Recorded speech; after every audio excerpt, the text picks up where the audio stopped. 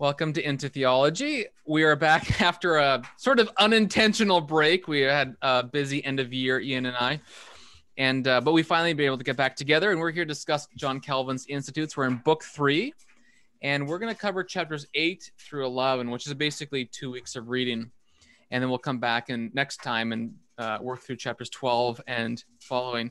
So basically, let me just say before we start, I'll take the hit on this one too. I mean, just with the end of term, tons of grading of papers, exams, and then going into Christmas, it was just like, so thank you, Wyatt, and thank you, everybody. One or two people that actually listened to us for actually one or two people, yeah. There's actually four. We know for sure, yeah. One's my mother. I know that one for sure. Your mom, my mom, yeah.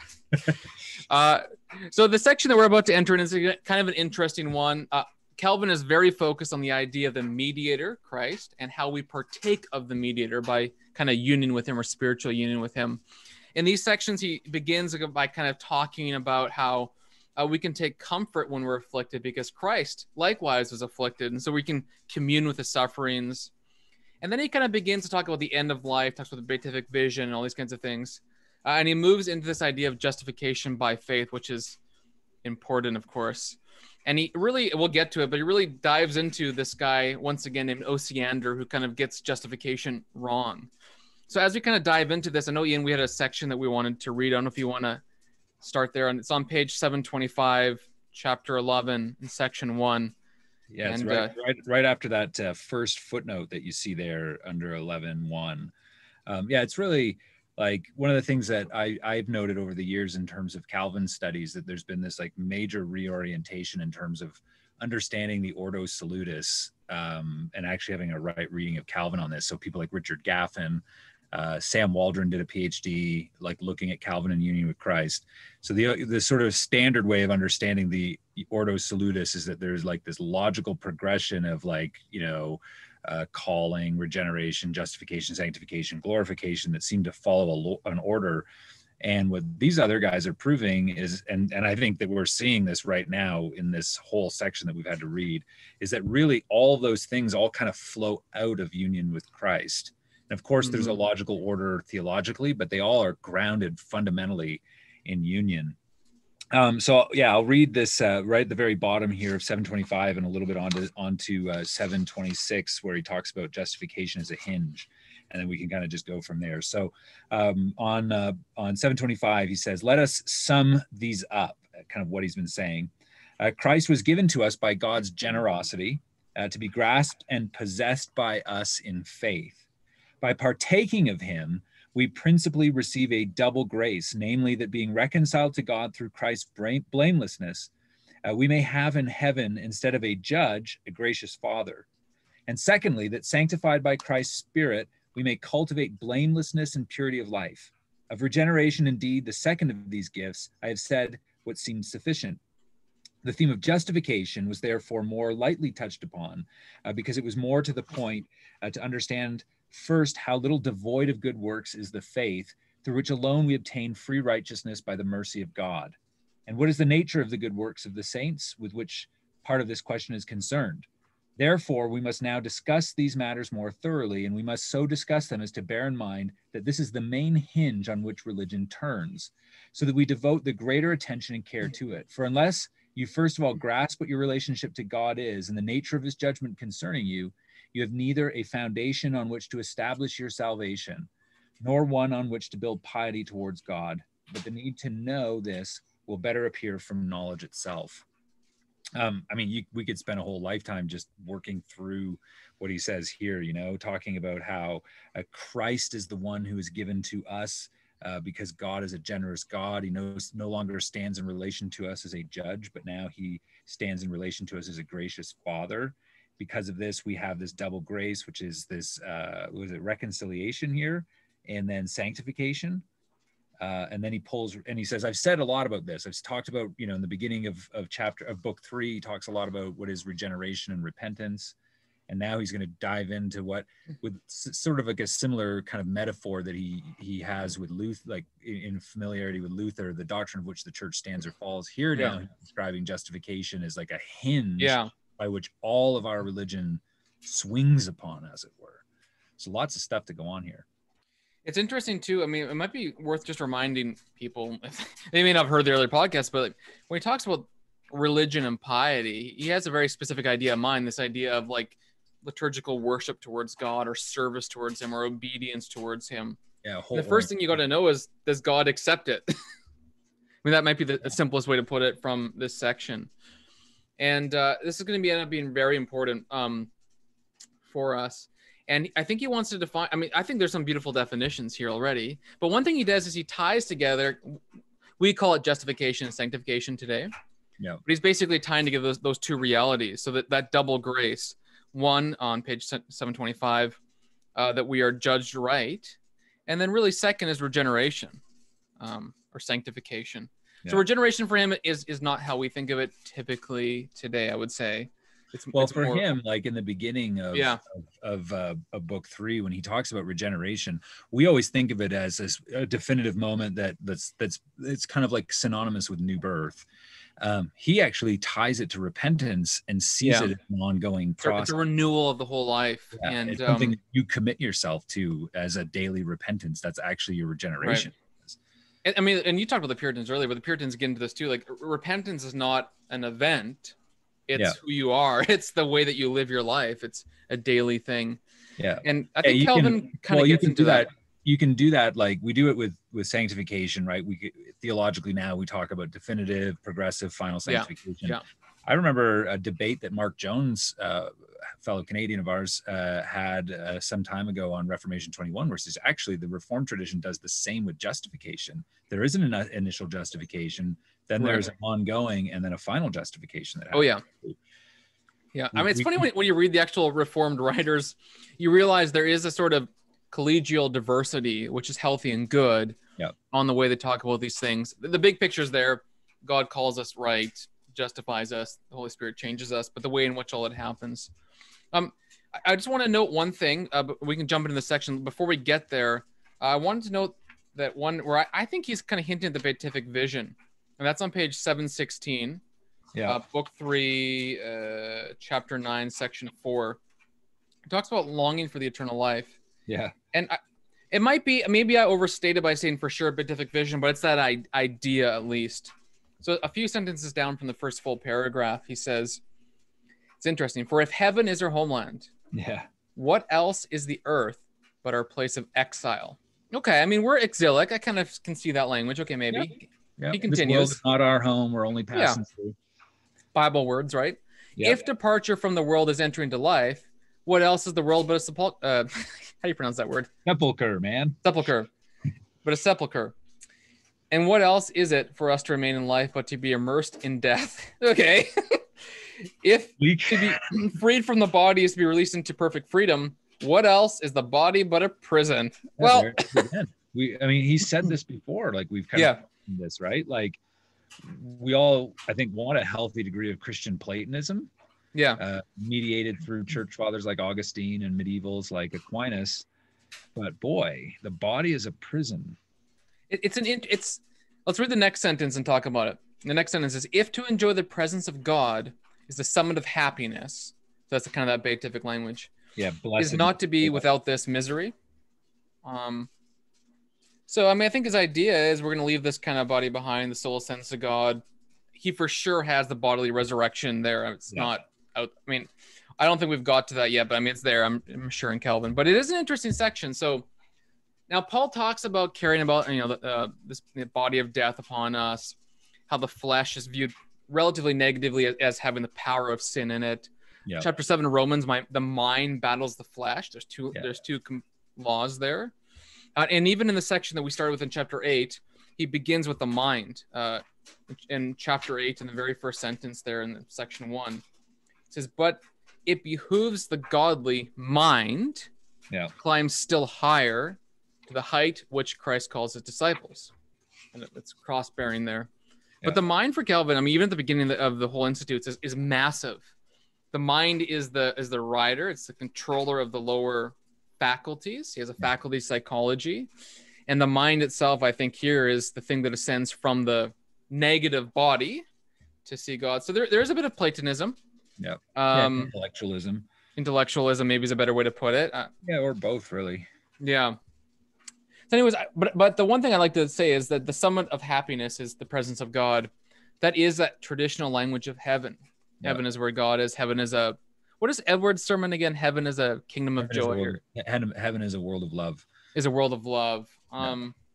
And so I actually think it's a very important thing. I don't know. I mean, there's different views about this, but I do think the presence of God, that vision of God, really is the central thing. Yeah. And it might be earthly, and there might be physicality to it, whatever, but that's the central thing. I think Calvin gets it right. It'd be interesting to know. I mean, we have this as a translation as happiness here. It'd be interesting to know what he's originally, the word he's drawing from. It's probably the idea of blessedness, right? That's the probably state, which is really the idea of like the human kind of fully coming into his own full human flourishing, than just like, happiness as like, like the Blue Jays won and I'm happy, like this is the state of like, of orderliness in the soul and a kind of unity with the orderliness of nature kind of thing. Yeah, I mean, I do have the Latin Institutes open, but it's so unlikely that I'll find it without being super awkward that I won't. You could just we could pause and come back, and you look like a if you're like talking for a bit, I'll try to scan through to what is it? Okay. 3 section. Well, I mean, I can, like we were talking about, go back to on page 726 again under what he calls the subheading is the concept of justification on number 2, and there and at the end of that section he gives some helpful definitions of justification, and again, like this is all part of this broader picture of union with Christ, and he describes justification. He says he is said to be justified in God's sight who is both reckoned righteous, so that's the language of imputation, so the idea of God crediting righteousness. Who is both reckoned righteous in God's judgment and has been accepted on account of his righteousness. And so he'll say God is now no longer this angry judge with us, but rather now he's a gracious father.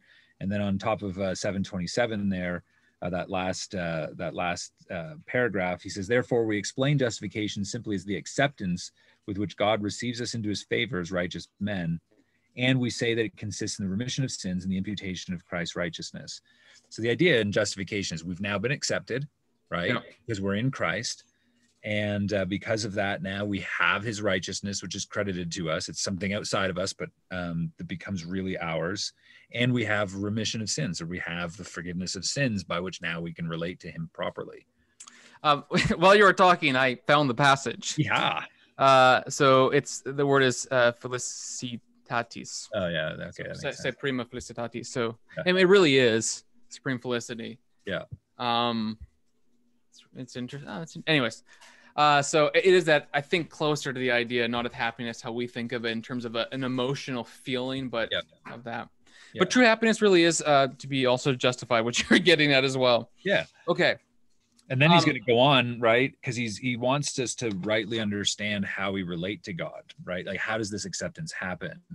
And it seems like Osiander is probably getting enough credibility that Calvin feels the need to have to respond to this idea. Yeah, chapter 11. Yeah, of righteousness that Osiander's wanting to put forth, right? So Calvin is going to want to affirm this. Where is it? I remember you noted it earlier before we started recording, the idea of the mystical union. Yeah, mystical union. It's a union through the human Christ. 737 is a page Osiander number. Seems to want to say something beyond that, doesn't he? Yeah. So maybe to kind of introduce Osiander as Calvin presents him. I haven't read Osiander. I'd be curious to if his writings are available. Calvin basically presents Osiander as saying, look, justification and sanctification are kind of united. And the reason why is because you're actually given the righteousness of God in terms of God's essential righteousness. Yeah. Now, for this to make sense, you really do need to know the scholastic language, because what is an essence? The essence is whatever God is.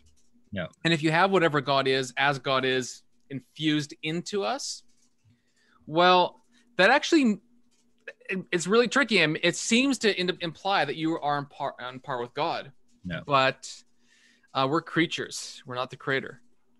And it seems to break the gap between the uncreated and created, the infinite and finite, in a way that is improper. And Calvin rectifies that by showing the proper way that the finite and the infinite correlate, and that's in Christ, the person of Christ, the mediator. Yeah. So it's really union with Christ. Right, a union with Christ that comes by way of the Holy Spirit, right? So the Spirit is the one who is bringing us into that union, and so, but it is like, I think you noted this too before. Page 730. Yeah, when he was talking about, there's the spiritual union there. He says, "For we hold ourselves to be united with Christ by the secret power of His Spirit," and then he says, "We deny that Christ's essence is mixed with our own."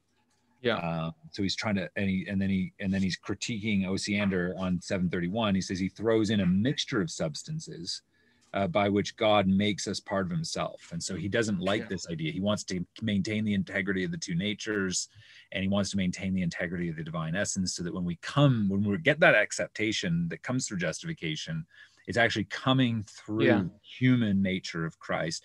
But doesn't he use sacramental language in this sense? Too? But right, we'll get that. It's on page 736, I believe. But one pause. He used the word mixture of substances. Mm-hmm. He talks about the two natures of Christ. Right. What he's doing here, we have to just he's using patristic language, right? It's Chalcedonian syntax. And he's accusing Osiander of saying, if God's essence comes into us, that mixes the human and divine natures together. But that's unacceptable. Even in Christ, the union of Christ. When I say union, I mean salvation typically, but right now I mean the union of the divine and human nature of Christ. Yeah, and that's unacceptable for those to mix. Yeah, and so his view of salvation actually mixes the two, and is outside of Chalcedonian Orthodox syntax for talking about how the finite and infinite correlate. The only way that can happen, the only possible way that can happen, is in the mediator, the person of Christ. And so on page 736, which you noted, that sacramental analogy. It's really important. He uses it to show, look, in the humanity of Christ, we see the hidden God. Yeah.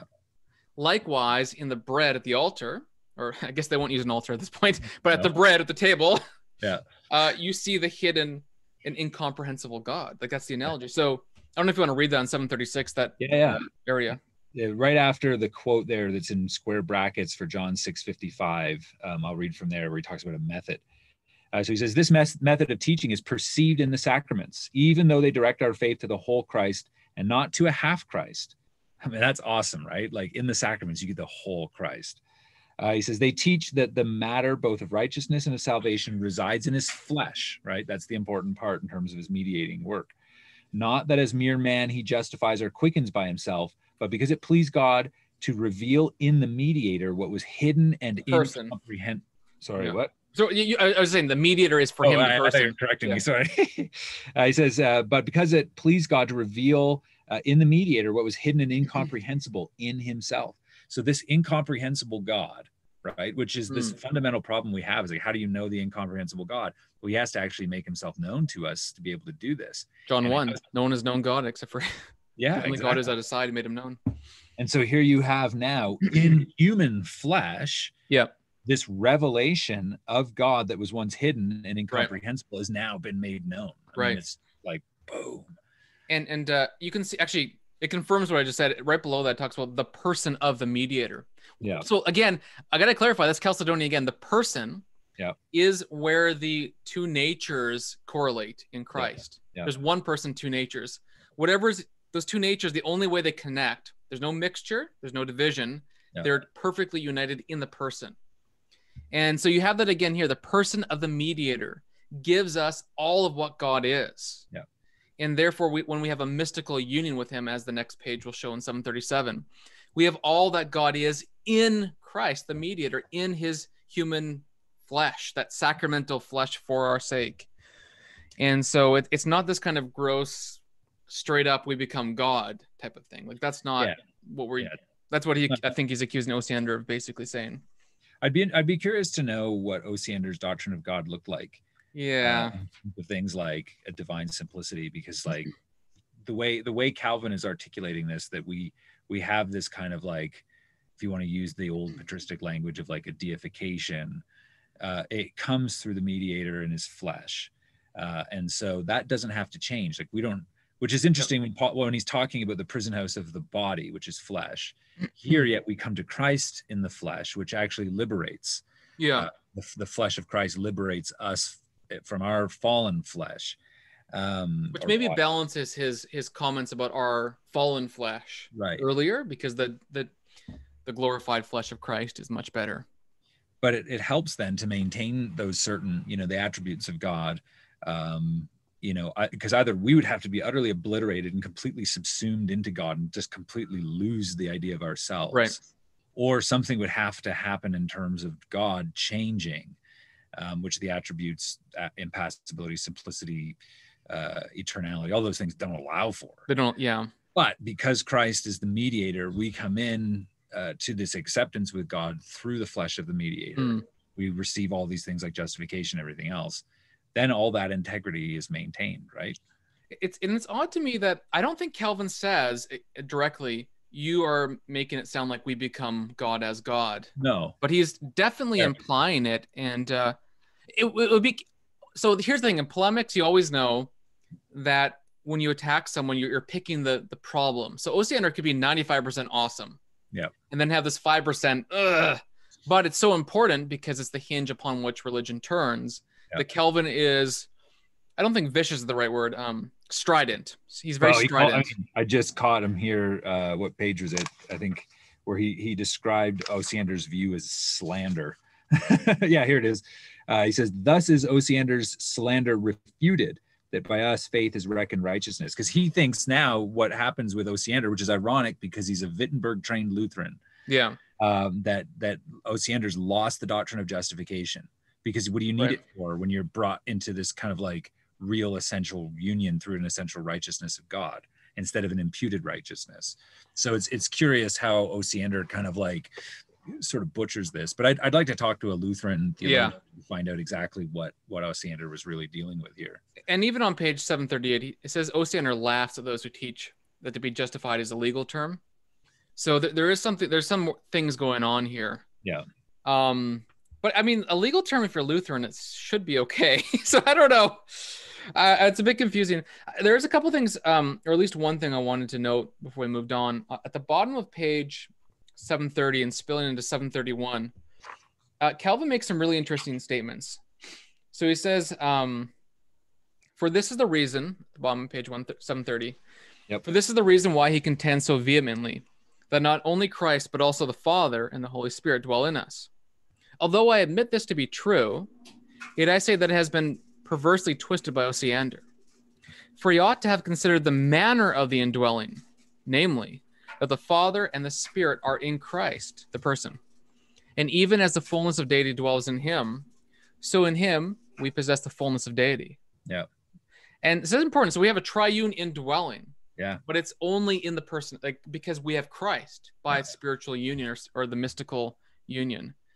I think that's really important. So it's almost someone has a book on something called Christiosis. Okay. And the idea is that we become like Christ. It's not, I mean, theosis is that word that maybe doesn't communicate accurately what we're trying to say. Because even Cyril of Alexandria, I think in his it's his Christological Dialogues, he says we become we're united to God by the Holy Spirit. Like, it's through Christ's flesh. They're pretty clear on this in the Fathers as well. Yeah. And so the language, anyways, the theos is confusing, but I think here it's really in the person of Christ and in no other way. And that again protects all the things that you said. It makes sense to say this, right, in terms of the church's notions of the kind of unified external operations of the Trinity. Yeah. Right. So they have like the one will of God terminates in the ad extra, Trinitarian relations on certain persons. But when the one person's doing something, the other two persons are there involved in it, right? So if there's an indwelling in us, yes, we get that through the Spirit, but because of the unified external operations, you get God, through the Spirit. And this explains, right? The mediatorship here of Christ explains the second person's role in this. There's one thing on page 732. I think it's just, again, this sort of Chalcedonian language. So near the bottom of the first full paragraph, right above where 1 Corinthians 1:30 is cited. Yep. He says this, for since God, for the preservation of righteousness, renews those whom he freely reckons as righteous, Osiander mixes that gift of regeneration with this free acceptance and contends that they are one and the same. Yet Scripture, even though it joins them, still lists them separately in order that God's manifold grace may better appear to us. So he has a word mix and join, which I find fascinating again.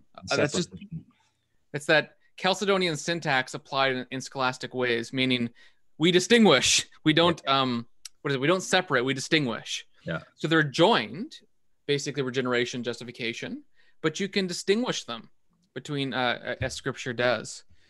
Theological distinctions or scholastic distinctions, I have long now been convinced that they are absolutely fundamental to our understanding of right theology. And distinction does not mean not joined together. It's not a separation. It's a distinction between these things to help the mind understand and categorize.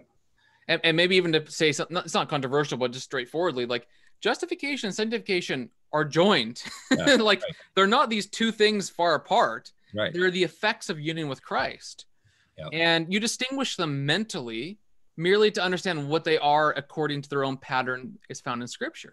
Yeah. As Calvin says, I think he's right, justification declares us just, remission of sins, and imputes the righteousness of Christ to us. Sanctification is, well, he calls it regeneration too, but is that gradual renewal of making good on that claim, in us by union with Christ by the Spirit. Yeah, it's amazing how many, especially since the idea of scholastic thought has faded in Protestant theology, particularly, and especially evangelicalism. We get so muddled up in our theology because we don't know how to make the distinctions. There's a really good essay. In fact, it might even be worth putting in the show notes. Yeah.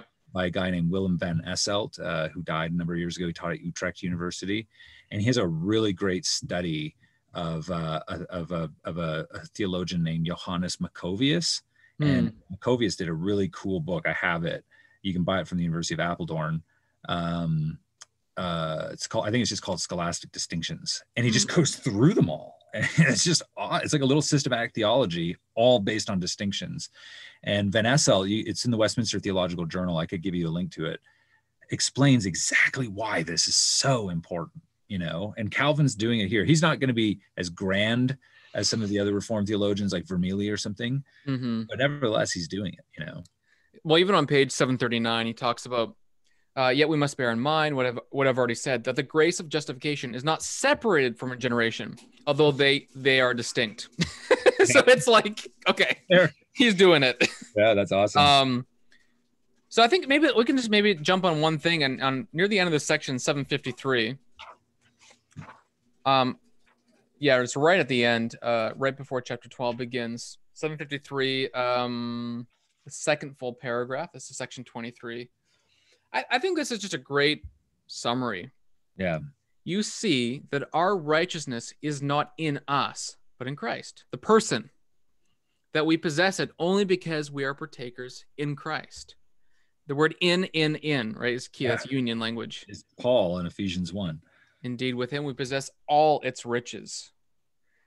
So I think it's kind of massively important that here it's so clear that righteousness, whatever we have in terms of justification, sanctification, glorification, regeneration, all that, that's all an effect of being a partaker of Christ by the Holy Spirit. Yeah. I actually think in this section, this chapter really, there's no way to misread Calvin here. I mean, it's really clear on this in more than at least two places. So I think it's just fascinating. I think, as you talked about earlier, some of the dogmatic discussions we're having, we have really lost the ability to distinguish theology. And therefore, when we hear someone talk different from us, we automatically assume that they've separated, not distinguished. Yeah, right. And it's a massive problem. And it's why we call each other bad names sometimes, because John Piper can be talking about, final justification or whatever. And then you have all these, Theo bros attacking a guy who's been a pastor for like 40 years. Yeah. He might be wrong. He might disagree with him. I'm not trying to say that. I'm just saying he's pretty good at making distinctions, actually, John Piper. Yeah. I mean, and the other thing too, though, is not only like the importance of recognizing when somebody is making a distinction, but sometimes we conflate terms, right? Like we'll actually use a term in a way and then assume that that's the only way it can be used without actually recognizing a distinction in use of a particular term. And so then we get really confused by the way the language gets used, because we think it's the same in each case, when actually, no, there's a distinction in uses here. And I think we see this in our circles. I talked, well, about like a John Owen scholar recently for a different podcast. And I mean, one of the things is John Owen has as a particular view of the justice of God, which is different than Calvin's view. Mm-hmm. And therefore, when you come to the doctrine of atonement, it's said a bit differently. It's not like night and day different or anything. There's no like huge problem there. But Calvin will say it differently. Calvin seems to say God can forgive if he wants to. Yeah, where Owen says God really needs to have Christ die to satisfy justice. Yeah. And I mean, that's fine. They're different. It's fine. It's not a big deal. But it's a real difference. It's a real distinction, rather. And it's just important to realize. And if someone has a different view, they're not a heretic. It's just like standard. It's the same idea, just differently applied. And I think it's important to realize that we can have some diversity within the big picture tent of orthodoxy. Yeah. The whole idea of theological diversity has been such a big issue in the last number of years, because we sort of read the tradition through the lens of some of the big names today, which are, they're very helpful. Obviously, J.I. Packer's one of my heroes. Sproul, right? So they'll give you this very helpful line at a kind of popular general level to just get people thinking these ways. But then as you kind of move beyond that and dig into the sources, you're like, oh, there's way more diversity. Like Dr. Haken and Mark Jones edited 2 books on theological diversity. I contributed a chapter in the 2nd volume, and you just read through the chapters of those 2 books and you're like, wow, like there is a range of viewpoints, all within the broad Reformed tradition. Nothing, excludes one necessarily, but nevertheless, like that diversity, I think, is really helpful to see, because we get very, very rigid with it. This is where also like that push towards, the idea of irenic theology, being really able to understand a person on their own terms, not trying to conflate all this other stuff or put all this other stuff into them, is really, it's honest, and it's more helpful. Yeah, and with that, the idea of Reformed Catholicity. I mean, you can be Reformed and like you can be Lutheran, Anglican, broadly Protestant. I mean, even I'm sorry, this is a whole side thing, but just kind of reading Reformed history, there's a massive diversity across the different regions, right? Because it was very state-led. And generally, they were all able to work together. The 17th century had some issues, and but that's actually one of the things to note about Calvin, though. Is he's very much the guy that's trying to keep, as things are starting to pull apart, he's trying to pull them back together. You know? I mean, and he's got, right, like even here, I'm looking at, on page 748, under 19, right? Like he is like, he's got his Protestant reformational bona fides here when he's talking about justification by faith alone, right? He's using the language of sola fide, Paul, Romans 3. The reader sees how fairly the sophists today cavil against our doctrine when we say that man is justified by faith alone. And he goes on to this whole discussion of like, one of the solas of the Reformation, apart from works of the law. So there's this core, but within that core, then there's that broader range of diversity that we have to recognize, and not just stick our heads in the sand with it. Well, I think we can maybe dial it in for today. That was good. That's helpful. We got caught up a little bit. We finished here on chapter 11, and that means next week, I believe, I think it's chapters 12 to 14. 12 to 14. So they must be short chapters. And we're getting close to finishing book 3, and so we can get to your favorite book 4. Yeah. And we'll wax eloquent on civil obedience and disobedience and political theology and offend everybody. And before that, what is the church? What are the sacraments? Like all that stuff is like super helpful, This is where you get into some really cool stuff with Calvin. Okay. Well, I'm looking forward to it. We'll see. Hey, maybe we'll become Paedo-Baptist if we read him on this. So I don't think it's going to happen. All right. See you next time. See ya.